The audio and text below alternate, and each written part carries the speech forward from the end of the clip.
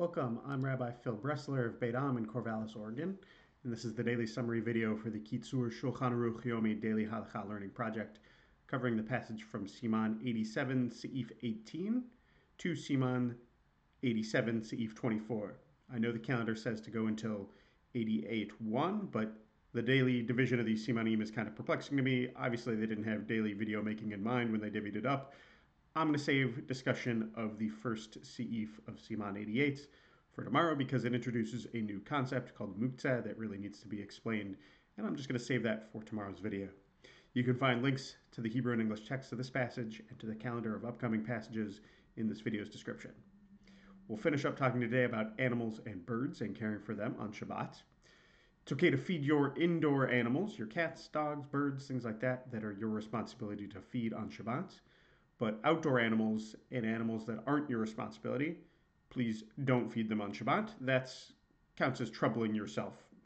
Don't feed the birds in the park, for example, or throw food to the ducks in the river. The footnote here adds that if you know that an animal is hungry, it's okay to feed it because it's good to be compassionate to all God's creatures. The next bit feels a little icky that it's lumped in with this section about feeding or not feeding animals, but I get why it's a related principle. It's okay to invite a non-Jew over to eat on Shabbat and to feed them. It's not your direct responsibility to take care of feeding someone else, but we are all responsible for maintaining good relationships with our neighbors. So in a way, you kind of are responsible. Don't drive loose animals back into cages or into the house. That counts as number 25, trapping. With domesticated animals, it's not really the malacha itself to drive them back into a cage or house, but a rabbinic prohibition around the malacha of trapping. So you can herd them back to a safe place if you're worried that they're going to get stolen. You can't help an animal give birth on Shabbat.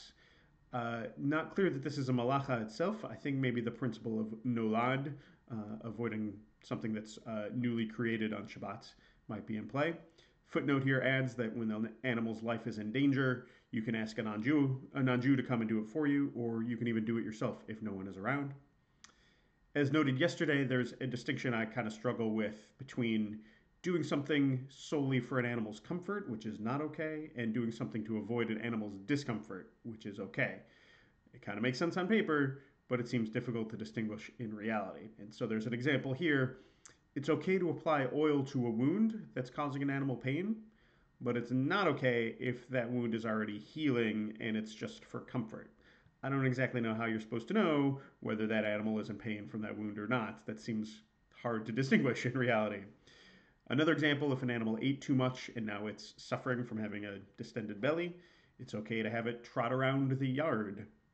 But you can't presumably have it trot around after eating just for its own comfort, just because it enjoys moving around. Another example, if it's suffering from too much blood, which to be clear is not a thing, it's okay to have it go cool off in a pool, and you can have a non-Jew do bloodletting for you with that animal if it might die. Again, too much blood is not a thing. Bloodletting is not a practice we have anymore, but remember, this is from a different era.